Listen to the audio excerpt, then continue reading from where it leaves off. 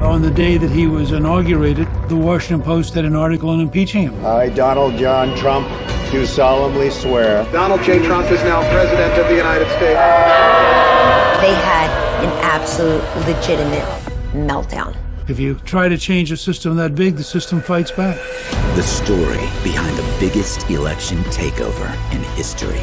We're only now being able to finally confirm exactly how this worked. Mark Zuckerberg and his wife are donating more money to local governments ahead of the election. $100 million on top of a $300 million gift.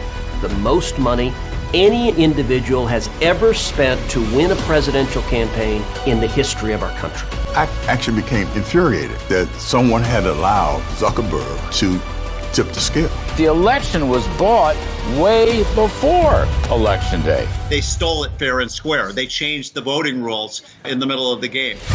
A nation divided. This was the greatest billionaire assault on election integrity we've ever seen. A billionaire-funded plot against the president. Do you believe that they used the COVID emergency as an excuse to pull this partisan voter turnout operation?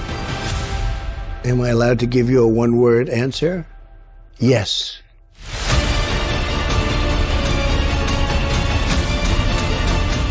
It was really a partial takeover of the election system. I don't think we have to blame China or voting machines. I think we can look straight in the eye of Mark Zuckerberg, and that's why Joe Biden won. That's what this was.